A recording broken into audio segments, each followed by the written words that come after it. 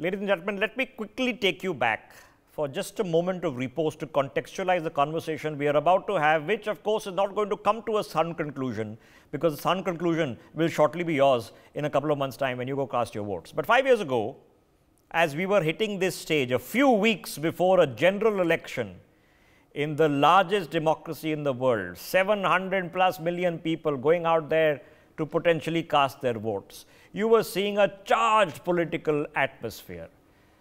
We know what the conversations were about. 5 years ago, it was about Chaukidar Chor Hai, Rafale deal. The BJP, for a large part, which migrated from Sabka Saath, Sabka Vikas to Modi wave and Modi tsunami from 2014 to 2019, this time around is talking about the Modi guarantee.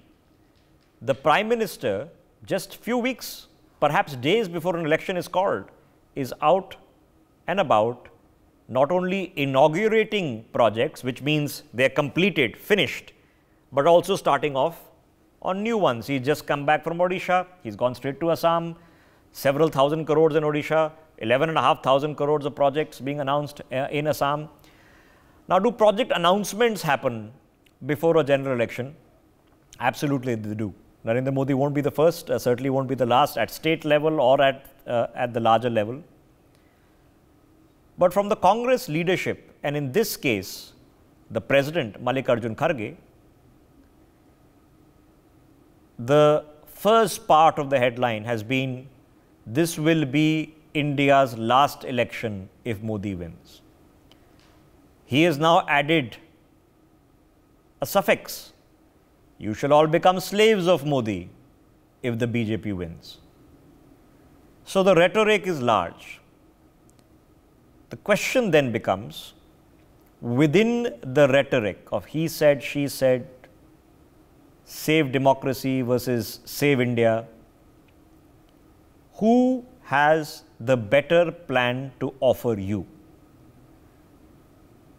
Let's open up this conversation. Joining us on the broadcast, representing the point of view of the Bharatiya Janata Party is Vanitha Hariharan, Sujata Paul representing the point of view of the Congress, Deshratan Nigam is with us as well, and Nikhil to join and have a conversation with us as well. Let me start with Sujata ji, if you can hear me, ma'am. Sujata ji, so we are doing Save Democracy, we are doing Bharat Jodo Nyay Yatra. We've been told that if Narendra Modi's BJP wins the election, India will never see an election, that indeed we'll all become slaves of Modi. On what are you basing this on in the past 10 years, ma'am? In the last 10 years, we have seen how media has been curbed, how the ED, all the constitutional organizations, institutions, how they have been held to ransom, how they are being misused against the opposition. Is it not known to everybody today how governments have been brought down by Mr. Modi? And surprisingly, whenever the BJP spokespersons speak about it, they tell us that, they try to hold a mirror to us and say that, well, you did it. So that is the justification that they are doing. So that means they have no arguments. When you talk about democracy today, we are seeing the kind of hatred which has been spread on days which were revered by everybody across this country. We have seen the kind of violence that we have never seen before. We have seen how we have been told that there were jumlas of 15 lakh rupees coming into everybody's account, and that includes the jumla of 2 crore jobs per year. That means 20 crore jobs. No. So my question was, no, the charge is very serious, ma'am. We are saying that India as a democracy in 3 months' time will cease to function if the BJP wins. That's a very serious charge. That's not about election promises. So your party president says that India will cease to function. Election in this country will never happen again. What are you basing that on? The BJP and the RSS have hatred towards the constitution of our country. It is this very constitution which has helped Mr. Modi reach where he has. But it is the RSS BJP combined that hates this constitution, and we are seeing the way... If they hate the country so much and the constitution so much, why haven't they done it already? What are they waiting for, in your opinion? Well, you are seeing what is happening across the country. You talk about the UCC, which should be a uniform civil code for the entire country. But whenever there are elections in Gujarat, you have an announcement over there that we will be bringing in a UCC. And then in Uttarakhand, we have seen that recently. So what does that mean? That you are trying to create this environment of fear, of polarization, and that is what you're doing right now. Ma'am, I know there is an so ma'am, yes, please go ahead. In the last 10 years, they what they couldn't do, they will certainly do now, because Mr. Modi knows that his popularity, which was there in 2014, has been on a gradual slide. In 2019, he had to ask votes in the name of the Pulwama martyrs. And that is why we are saying that he does not want elections after this one if he comes back. Did we all become as Indians, although this was before I was born, did we all become as Indians slaves of Indira Gandhi in 1975? Well, when you talk about Mrs. Indira Gandhi came from that generation which wanted us to have the kind of democracy that we should be having. But what happened in 1975, if you go to the, to the entire context, you can't just decide in just these one-liners that she was trying to make everybody, she was a dictator, or she was trying. No, but you are reducing it to one-liners in the context of Narendra Modi, but Indira Gandhi's emergency should not be reduced to a one-liner. How does that make sense, ma'am? It is this very RSS which was supportive of her at that time. It was the Shiv Sena chief, Shri Bal Thackeray ji, who supported her on the emergency. So the people who supported her were worse off than the person who was the agent of doing it. Okay, all right. Okay, so ma'am, India as a country right now seems to be growing at around 6-7%. There seem to be inflation under control. There are a lot of people out and about and doing things and making money. I don't know, ma'am. I can speak from anecdotal evidence. It seems to be doing okay. Are you sure you're trying to convince India and Indians that the country is in desperate straits and an SOS call can only be answered by the Congress? Of course, and that is happening across the country. And, I like it when the media says that the Congress party is not on the ground. I'm sitting here in Telangana for the last more than 1 month. I have not said you're not on the ground. And all our workers are working. So hang on. So all our workers are working, and we know what the people on the ground want. They want jobs. You might not see the price rise. The government might not see it because they are the ones who are giving us the data. They've not had an NSSO survey for the last so many years. Why? We have to depend on CMIE data. Where are the NSSO surveys? Ask the government this question. So why isn't your party leadership, instead of talking about these matters, discussing a better plan of how you're going to create 100 million jobs, how you'll curb inflation, how you'll take GDP growth to 10%? Where's the plan, ma'am? Sujata ji, is there a plan? Do we have a plan of action of how you're going to take us there? We are working on it, and when our management, because Mr. Modi has stolen the word guarantee also. Because here in Telangana, for example, the 6 guarantees that we had promised, 2 are already in place, and 2 are going to be given very soon. The right to Bharosa and others are going to be given to the people of Telangana now in this very month. So what we promised to the people of India, we deliver. We don't hide and say that, oh, the country is in dire straits, we don't have money. In 1947, when this country got independence, we did not make a single needle. Yet we made this country prosper and reach where it did under our government. No, for sure. Let's not kid ourselves. We were recovering from a famine in 1943. And we couldn't feed ourselves. We had a green revolution, a white revolution. Many things happened in this country, certainly before 2014. Many things will happen in this country going ahead as well. The point of the premise is who's got the better plan and the potential to deliver us a better plan. Let me get Vinita Hariharan now an opportunity. Ma'am, first of all, I'll let you respond to the allegation itself made by the Congress party president, who says not only that India will never have elections again if your party wins the next polls, but we'll all become slaves to Narendra Modi. How do you respond to that? Congress has absolutely lost its plot in all ways, so they have no narrative and no story to tell. It's just disgruntled lot of leaders who want to point fingers at a very, very, a growing edifice, I would say, a monolith that we have built across the nation the last 10 years. what we have done is no small event. It's no small feat what we have achieved over the last 10 years for the country, because it's not a rhetoric. It is actual facts. Because just like what Congress spokesperson said, I'm in Sindhudurg now in Maharashtra. I've seen what kind of benefits the beneficiaries are. They're claiming that they've got from the Modi government. It's not just statistical data that's floating around in policy circles. It's what's penetrated to the ground. The kind of revolution that we have seen, the development revolution, the digital revolution, the platforms that we have created for subsidy transfers right to the last mile. So these are the things that have revolutionized India. It's a total transformation from 2014 till now. The last 10 years, it's not just rhetoric. It is actual work on ground that has happened. It has reached the poorest of the poor, and we've lifted 35 crore people out of poverty. So what?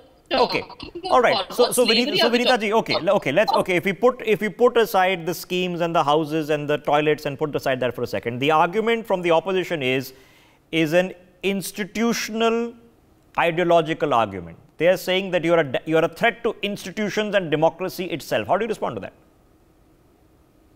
Absolutely not. We have seen the number of institutions that we have done over the last 10 years. So many IITs, so many IIMs, so many AIMS. What more do you need? What do you mean by institutional freedom? We are against against corruption of all kinds, and we would use all our means to end corruption of all sorts. We have seen the kind of corruption, the kind of scams that have surfaced over the last so many years before 2014, and how the coalition partners have actually brought down the UPA too. We have seen that in scam after scam, and even now they're not able to stitch up an alliance. They're not able to cement an alliance, for God's sake, and then they point fingers at a monolith, at a structure that BJP is actually not at all impacted by these kind of allegations, because we know where we are going. We know our story of Vikas, and we know where we are headed, and we have seen the kind of validation that we're getting state after state, election after election. Okay. So if we can all buy into the concept that we all aspire for a better India tomorrow, a Viksit Bharat, nobody can really dispute that we all want a Viksit Bharat. Vinita ji, why would continuation of a government under Prime Minister Modi for a third term help advance the cause of Viksit Bharat better than a term, let's say, under the Congress or in the opposition? No, I mean, the story is for all to read. We've seen the kind of promises. There's no promise. The guarantees that they've set, in Karnataka and wherever they've promised, it's all fallen through. They're not able to deliver on their promises. We've seen the corruption that has emerged already in Karnataka. We've seen the mayhem that's happening in the states, that they've won elections by just fooling the people with their kind of guarantees and the farm loan waivers and so on and so forth. We have seen the kind of development that we have seen the last 10 years. Have we ever become the 5th largest economy and poised to become the 3rd largest economy from the fragile 5? And it's not just the economy, it's a 360-degree revolution of development that we have seen, right from the lowest level to the highest level. There is so much of egalitarianism now. There is so much of Vikas now. Now we're going to go from just basic amenities. We had to build basic amenities from 2014. The kind of coverage that we had for all our programs, for all the basic amenities, was just below 15% or so in 2014. We've taken it to almost 100%. Now we're going to go to the aspirational needs of the people. We're going to go to innovation. We're going to go to artificial intelligence. We're going to take the country to the next level. That is Viksit Bharat, that we have a vision. We have a clear vision of what Viksit Bharat should look like. The Congress has said that, all right, if you're looking for a plan, well, just give us some time. We're discussing it. A manifesto will be out, and we'll tell you how to build AI and quantum computing in the space industry. I'm sure that plan is going to come in great detail to us very, very shortly. Let me get Deshrata Nigam before I get Nikhil into this. Mr. Nigam, obviously, we're going to see rhetoric in an election. Let's not be surprised that rhetoric happens. At the end of the day, we are being presented by choices. Those choices can be parties, it can be people, but I like to think for sensible people, it's about what is most likely to succeed for India. Are we seeing a cogent plan developing, a cogent offer on, a cogent action-oriented solution for whatever good, bad and ugly needs to be done from the opposition, sir? Well, Rishabh, in fact, I have been doing the program with you since 2015, when I believe none of the participants here were probably representing any party at that point of time as a spokesperson. And you had asked a specific question as to what is your alternative plan to BJP to the Congress spokesman. He had given exactly the same answer which Sujata Paul is giving today, and I clearly remember. and we were sitting in a studio with you. And exactly the same answer we are getting from Sujata Paul today. A lot of water has flown. Various elections have taken place. But the Congress is steadfast and constant on that particular answer. We are working on it. And that is what has led to Congress's downfall and destruction today. What we expect from opposition is a very constructive approach. That approach, and we do require a strong opposition. It's not that we don't require. We require the critical analysis of individual policies where the improvements have to be done. These are the places where improvements have to be done, if there are at all, because there is already a feedback mechanism with the government which continuously improves. If there are shortfalls, that they improve themselves.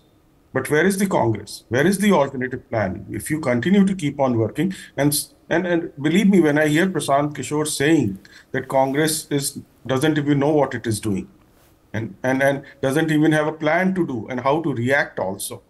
And as somebody who has seen Congress from top to the bottom and going down, sliding down, it really troubles us as an individual, as a citizen of this country. Okay. Leave aside the rhetoric. Okay, so what would be, okay, so rhetoric is going to happen. Let's not kid ourselves. Ideology is a large part of elections as well.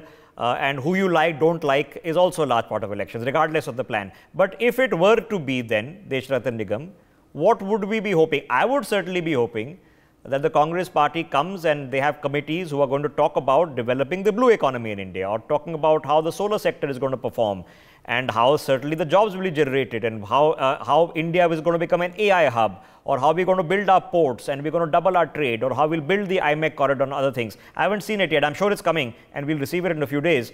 But if it were to happen, does this matter, or is it only the rhetoric of ideology that matters during an election, Mr. Nigam? Rishabh, in fact, people like competitive politics, and politics has to be all about competition. If BJP tells we'll go 7 steps, you have to say, my plan is about the 8th step. We are going to do one better than the BJP, and it has to be a concrete and practical plan. It cannot be just merely manifesto. BJP has digitalized the country. It has removed corruption. Direct benefit transfers are taking place. And therefore, you've got to say something better than that. You've got to give the farmers, you've got to think about women. Women participation in labor force has phenomenally increased in India. And then the EPFO data clearly says there is a 58.7% jump in the formal sector of the employment. Sir, I find it difficult to judge on the basis of data, because data in India is to be taken with skepticism. But you can judge if you step out on the streets. Yeah, you can step out on the streets and visit the bazaars and the markets, and you can get a general flavor of how the economy is doing. Okay, it's not scientific, but if the shops are full and the people are out and about and they're shopping and eating food, and they seem to be in good spirits, it gives you an indication. So let me now quickly try to get a perspective in from Nikhil. Nikhil, now I accept that rhetoric is part of politics. We accept that personality, ideology are all part of politics. But the premise of the Congress's point of argument, at least in large measure, seems to be that India's democracy is under threat, the constitution is under threat, and we are in a crisis. We are in a constant fight just to survive as who we are. Is that true? Rishabh, I honestly believe that is true, and it is not just the Congress party saying that. A lot of people in the country, a lot of people beyond the country have been going about saying this very same thing. Forget the people beyond the country, because I don't care what the people in Cambridge say or in Canada say. I'm asking, is it true? Are we at the precipice of becoming a failed state, having a constitutional ripped to shreds? Is this what you're thinking is happening? First of all, I don't think that we are on the verge of becoming a failed state, or that the constitution would be ripped to shreds right away. And that is not what Mallikarjun Kharge or people from the Congress have been saying. Right. Yes, they do say that in 2024, if the BJP wins with a thumping victory again, we may not see a very fair form of elections moving forward. And the best example of that happened very recently in the Chandigarh mayoral elections. Chandigarh mayoral elections aren't even that important when you compare them to the Lok Sabha elections or state elections. Yet we see in how a brazen manner the deputy commissioner just walked off the dice and let the BJP people tear off the vote slips. 8 votes were declared invalid. I mean, it is just beyond me that one alliance has 20 voting members and another alliance has 15 voting members, yet the one with the 15 wins because 8 out of the 20 votes were declared invalid. And also when a question was raised to the BJP spokesperson about the institutions weakening, and she went around about IITs and IIMs, I'm pretty sure, Rishabh, you did not mean IITs and IIMs, and you're talking about the watchdog institutions like the Election Commission and other such bodies. And we have been seeing a slide in the manner that these watchdog institutions have been acting. When a Narendra Modi does something wrong from the BJP, the Election Commission barely gives him a slap on the wrist. But when somebody from the opposition does something, the Election Commission goes against them all out. So let's play devil's advocate for a second. Nikhil, why has he already done it? I'm not drawing the assumption, and it'll be naive of you to say that, oh, the Congress party has never fixed an election in 80 years and vote stuffing never happened and ballot box capturing never happened. It all happened, okay? We've all seen it happening. But in a larger context, where we are saying that the entire fabric of the constitutional establishment is going to collapse, why has it already collapsed then? Rishabh, the India that we are living in today has been the product of 70, 80 years of good rule by different parties, different leaders. We have a very robust constitution, we have very robust institutions, and all of it cannot be turned upside down. It took Indira Gandhi hours. All your robust institutions, it took them hours. So when you're saying institutional collapse, what the courts were doing, what the President of India at that point was doing, rubber stamping it, we can have this argument. My question is, why is it not happened in 10 years that is going to happen in the next 5? Two very important points to that. When Indira Gandhi imposed the emergency, we did not have a judiciary that appointed itself. Our institutions at that point of time were not as strong as they are today. So she did abuse them. Number two, Indira Gandhi was also the one who called the elections in 1977. I am not going to defend her imposing the emergency. I believe it is wrong, and that is something Rahul Gandhi has himself admitted. Okay. But so far as strength of institutions is concerned, the independence of institutions today, or rather before 2014, is far stronger than what it was in the 70s. All right, Nikhil, Nikhil, for the sake of making a point across to the people watching, and eventually some of them will be voters, do you understand how specious it sounds coming from the Congress party, having imposed that emergency in this country, having jailed many of these, if not the mentors of all the current day leaders, having suspended the printing of the press, to come and say that the media is sold out and it is dominated, institutional collapse is sounding? Do you understand how specious it sounds? Rishabh, have we not seen news anchors and news editors being removed from their job just because they criticize Narendra Modi?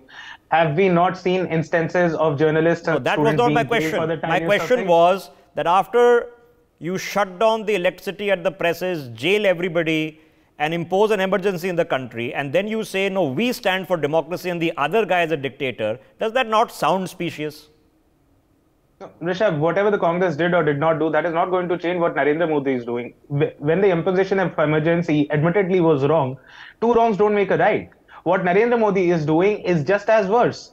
A lot of senior jurists in this country have been pointing out to the fact that today the state of affairs in the country and the independent institutions is not very different from the emergency. The difference is that was a declared emergency. Today is an undeclared emergency. You see an undeclared emergency. We are seeing students being jailed for opposing a political event. We are seeing notices by the Election Commission on the tallest opposition leaders for saying something adverse about the Prime Minister in their election rallies. For heaven's sake, what do you expect an opposition leader to say? That I love Narendra Modi, please vote for him. I don't know. You are sitting here today. I don't think you are afraid. I'm not afraid. I'm going to end this telecast and go home and have dinner. Maybe a lot of people are afraid. I can't take a dipstick test of 1.4 billion people, but the country is. We'll find out in a couple of months. So let me get Mr. Nigam back before I get the politicians, let them have the last word.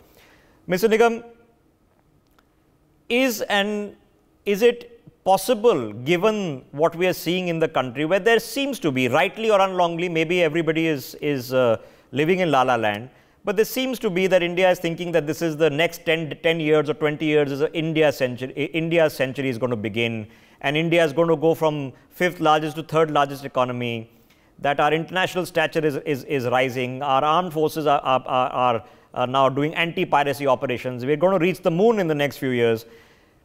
Is it going to be India's next couple of decades? Certainly, I was listening to some foreign economists. They were saying it is going to be India's century. Yeah, I don't care about the foreigners. What do you feel? Are we poised to do well, or or the next 20 years look like gloomy, devastating to you?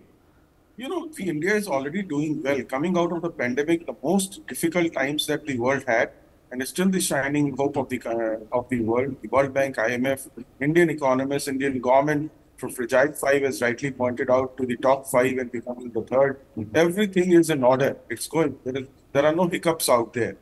And Okay. if you have to have a better plan than this, please come out with a better. Okay, so you're saying yes, we are going to do well over the next couple of decades. It seems to be we are poised for a historic opportunity. Then my question to Mr. Nigam is it incidental that, look, regardless of who was Prime Minister at what point of time, the momentum of the country of India would have driven us to become the third largest economy in the world by this reasonable amount of time? Is it coincidental that it happened during Narendra Modi's time, or is he an agent? Is it happening because it's Narendra Modi's time? Let me tell you, there was a grave recession and depression, economic depression in 2017, about 2017. Then we had a pandemic. If Mr. Modi was not there, I don't think things would have been in the right direction. Things like digital transfers, things like transparency, things like social justice movement which is going on, the huge amount of empowerment of people, women, looking after the children, the pregnant women. These are the factors which are very important. And then you have to assert yourself. You have to assert if Pakistan does terrorism, India, you have to strike it back. Then you were regarded as a strong country. These were not. What was our response to 26/11? Sheepish at best when it happened in Mumbai. Therefore, if you answered my question. I know there are lots of other tangents, but you answered my question. So you say yes, it is because of, not coincidental. There's an agency as coach and captain that matters. So now, before I'll leave a quick thought and let me get Nikhil back in. Nikhil, what's your opinion? As a country, as Indians, forget the politics. Are we poised? Are we pivoted to do well for the next couple of decades when we become the third largest economy? Absolutely, Rishabh. We are poised to do the right thing so long as the political leaders at the top do not mess up the country for us, as they've been doing in the past 8 to 10 years. We are seeing a slide in democracy. We are seeing a slide in freedom of expression. That wasn't my question. My question was, we are looking at becoming the third largest economy maybe in 2 or 3 years. Is, for people watching the broadcast, who are all Indians, regardless of who they vote for, should they be hopeful that the country's next couple of decades are going to be a boom time? I think, of course, yes. And I think that is irrespective of who is ruling, whether it's the Congress or the BJP or some other party or coalition. I think we are poised towards a growth-based economy. The only point is that can we grow faster than what we've grown in the past 10 years? And I think that is the reason why the people all of us are hoping that we can go faster. Then only point for consideration left for our viewers is, if we are doing well and if you're convinced that India is doing well and going places, is it coincidental that Narendra Modi was here for 10 years? Is it despite of Narendra Modi being here, or should he get some credit for having been here at a crucial point of time? I'll leave a quick point of interjection with the BJP spokesperson. I'll leave the last word to Sujata as I did the first. Vinita ji, you wanted to make a point? Go ahead. No, just to answer your point, it's all about leadership. Without a concrete and a solid leadership, we couldn't have taken the country to the heights that we are in today. And regarding the other panelists' remark on my institutions, on the comment on the institutions, yes, it is about the institutions. It is about the new education policy. What more do you want in terms of freedom? And when you ask something to them, this is the narrative that they give. They just point fingers at an edifice which is absolutely foolproof. So they have no argument, they have no story to tell. So I would say that India is poised for great growth, and when Modi Sarkar comes back, and if India Alliance is definitely not an opposition, it doesn't remain an opposition anymore. So therefore, the country is very, very safe in the hands of the NDA's government, and I think we're poised to go to great heights from here on. Okay. Sujata ji, it's not the first time that you've said that the country is under threat and democracy that needs to be saved. Do you think that the next 10-20 years are going to be a huge deal for India and Indians, that we are going to emerge as a top 3 global economy, as top 3 global power? Is it going to be a surprise? Only thing that I'm concerned about is that when we talk about 35 crore people having been brought out of poverty, tell me, why are 81 crore people being given free ration? Now, when you talk about us becoming the third largest economy and you don't want to give credit to any government of the past, that also includes the Atal Bihari Vajpayee government. But if you remember, when the Chandrasekhar government was going out and our government came in, what happened at that time? There were no forex reserves. Have you forgotten that? How we brought the country out of that phase? Have you forgotten what Dr. Manmohan Singh did when the entire world was going through recession? Have you forgotten what Narasimha Rao did, or will you give credit to Narasimha Rao as well? 2017, I'm surprised. No, will you give equal credit to Narasimha Rao, who was Prime Minister when Manmohan Singh was Finance Minister? Of course. I give credit to all the governments before Mr. Narendra Modi. Mr. Narendra Modi is only utilizing all that has been created. He's selling all our Navratans, all our everything that is there, everything that we created. Okay, I think we've reasonably heard out all shades of opinion, which was the point of this conversation. Thank you all for letting everybody speak so that everybody could make their point. I'll leave our viewers with this thought, okay? You have to make a judgment call. Is India doing well? Is it going places? Where can it go better, harder, faster, as all of us as a country? Is it happening incidental of leadership? If your business organization does well, is it because of the CEO or the business or the MD of the business, or is it incidental? Doesn't make a difference who the CEO was, the business is going to do well. Or is it because Narendra Modi has been Prime Minister for the past 10 years? Has it built upon India building itself from a hungry, famine-struck country in the 1940s to now? For sure it has. And beyond that, is the next 2 months going to be simply an argument of rhetoric and ideology, or are we going to see us wooed with plans and better plans? I'd love to see them on how our ports are going to be built, on how Lakshadweep is going to be redeveloped, and how we are going to utilize our economic zones and a blue ocean economy and our port and our international port projects, and how we're going to get AI and quantum computing and blockchain, 3D printing, all of them going in India. I'd love to see it. Hopefully, we get a chance from all these fascinating manifestos that I'm sure are certainly on our way and to be received very, very shortly. For more such videos, subscribe to the NewsX YouTube channel, hit the bell icon.